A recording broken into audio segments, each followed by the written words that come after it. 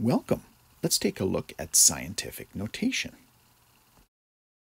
Scientific notation is an application of exponents and is used to simplify numbers that are either really, really big or really, really small. For example, consider the current world population as of June 2020. This is a big number. And if we work through our place values, we can see that we've got hundreds there, thousands, millions. So it looks like it's almost close to 8 billion people. Compare that to the length of a bacterium. This is a very small number. And if we think about place value, tenths, hundredths, thousandths, 10,000s, 100,000s, millionths. So one of these E. coli bacterium is 2 millionths meters long, and our world population is close to 8 billion people. So let's simplify these numbers. For the world population, we locate the decimal, and we move it over until it appears between the first two significant digits. In this case, between the two sevens. These are the two most significant digits because they have the highest placed value.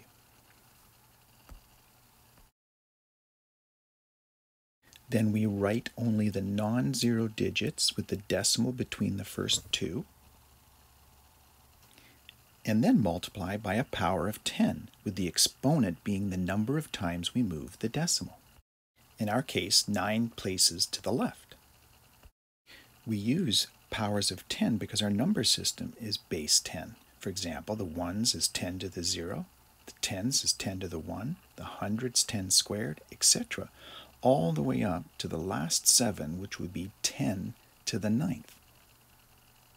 And the exponent is positive because it's a very big number. Now let's look at the length of an E. coli bacterium, a very small number. We locate the decimal, and again we move it over until it's after the first significant digit. So we write the non-zero digits and multiply by a power of 10. And in this case, it would be -6 because we move the decimal over 6 places to the right. The negative implies a very small number.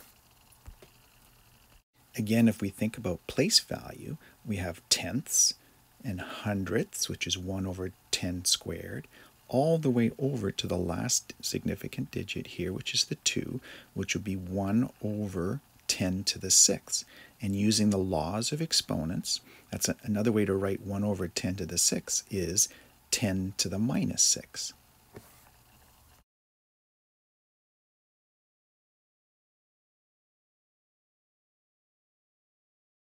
And of course, we should add in our units so we know what the numbers represent. So meters for length and the number of people.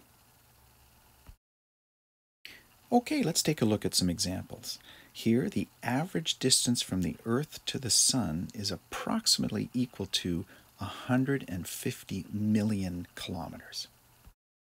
So to write the number in scientific notation, we locate the decimal, which is after the last 0, and move it over 1, 2, 3, 4, 5, 6, 7, 8 places to the left. So the decimal appears just to the right of the most significant digit. Then we write the non-zero digits with the decimal in between them and multiply by a power of 10, which would be 10 to the 8th because we move the decimal over 8 places to the left. Let's try another example. Here's a really small number, and it represents the average dry weight of an E. coli bacterium. Here we're going to have to move the decimal all the way over to the right in between the 2 and the 9, the significant digits in this case.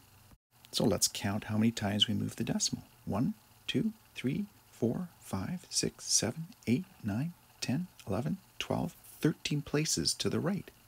So we write the non-zero digits with a decimal in between and multiply by a power of 10, in this case 10 to the -13, because we moved 13 places to the right, and negative means it's a very small number. And there you go. There's a quick look at scientific notation. Thanks for watching.